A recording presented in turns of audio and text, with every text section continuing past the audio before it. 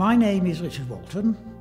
After a 30-year career with GCHQ, which culminated as being Director of CESG, the National Technical Authority for Information Assurance, I became a visiting professor at Royal Holloway to the Information Security Group. Today, I'm talking about the subject of managing trust.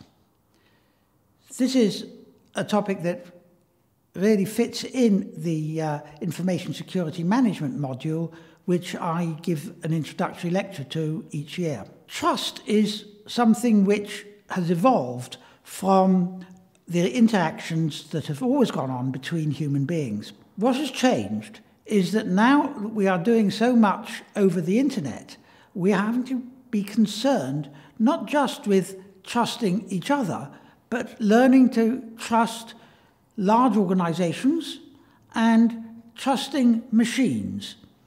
Both of these are much more complex things to do, and all we have to go on is our instincts from interpersonal relations over the generations, and to try to understand what the basis of trust is and its importance, particularly for data protection, where the issues have really come to the fore with the loss of public trust in large organizations because of serious breaches of privacy that have occurred when data has been lost or carelessly looked after.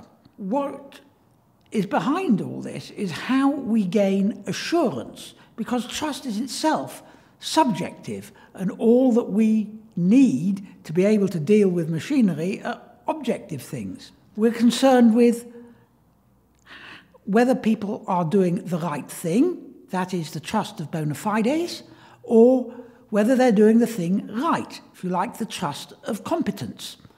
And various things that we have to look at to give assurance or confidence that trust is not misplaced and that unnecessary risks are not taken is something that challenges us all, particularly with machinery or organizations where we do not have the various clues that we get from face-to-face contact with human beings. That was the subject that I have been discussing, and it's central to information security and to gaining business benefit out of the modern information technology. And that's very much what the information security management component of the MSc at Royal Holloway is about.